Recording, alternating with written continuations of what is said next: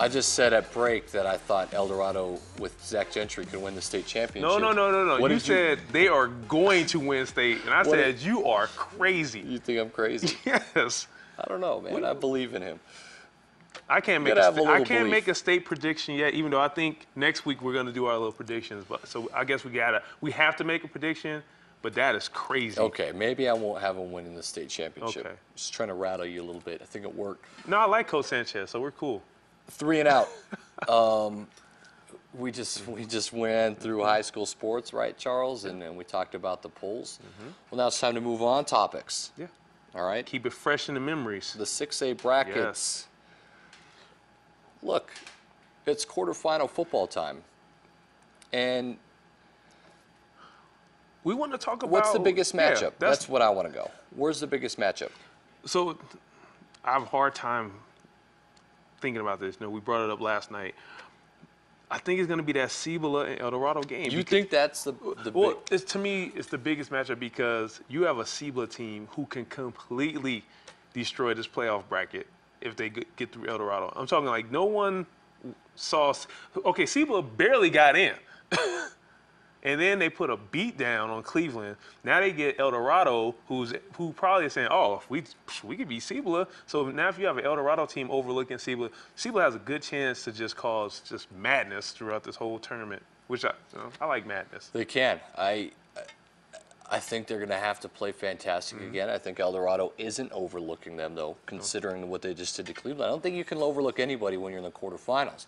The game I'm most interested in is La Cueva and Oñate because I think the trenches are going to be just ridiculous. Yeah. It's going to be run. Smash mouth. Smash mouth. And so who's going to make the first mistake? Who's going to score first and make the other team come out of their element?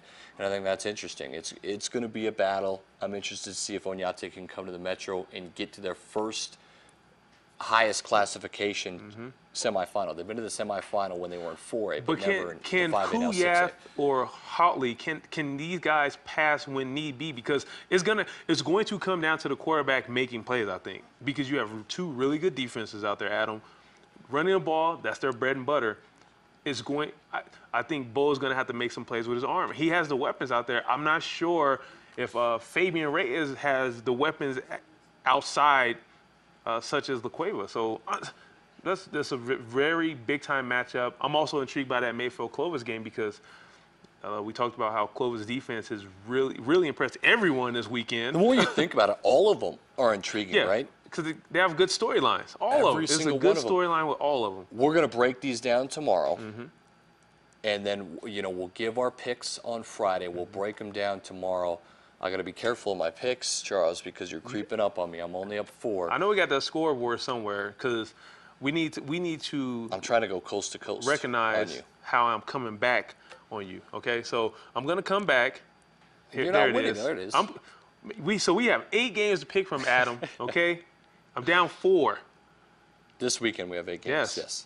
So this is a big weekend for me. I need to really maximize my picks right here. So I'm coming. I'm gunning for you. I'm going to be strategic about how I go about this. There's not a lot of games left. I'm going to be very strategic. I'm going to hold on to this. I'm going to ice this like at the free throw line, take this to the free throw line, and I'm going to win this. I'm excited because we're going to break down all the games. We're going to break down the defenses, the offenses, who we think are top notch during the playoffs, whatever. So I'm excited to see what we got going on here. But mostly what I'm excited for is college football playoff time. It's starting to heat up. There's people upset. I was listening to the radio, people calling in upset because the SEC got 2 schools. Come on. Florida State you knew it would at happen. 3. That's why they did this, is so the SEC could have 2 opportunities basically to win. No. Like this, that's how it should be. Look, number one, I love how they figured out how to just put the bowls as the actual bracket games, which doesn't take a genius to figure out. I don't like that. I don't think it's right. I think it's awkward. I don't know. You win the Sugar Bowl and then you go on to play in the championship. Yes. If you win the Rose What's Bowl, wrong and with then that? next year it'll be they alternate the bowls. Yeah. I don't know. Next year it should be 8 teams, but nothing's wrong. That's the best way where you can keep the bowl pageantry. You keep the bowl sponsorship money. Why don't you make the national championship a bowl game?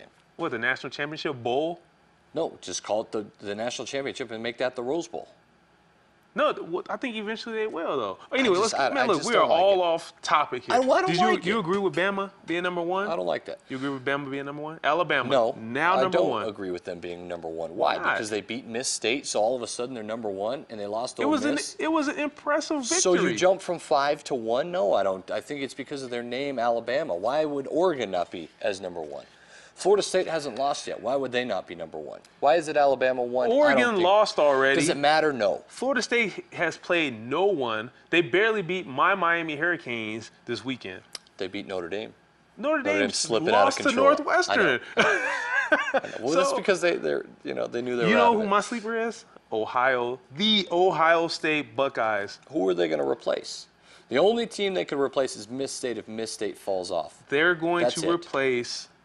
I don't care who they replace. I just think they're going to sneak in. That's what I think. Because the What about next, TCU? well, their problem is they lost to Baylor.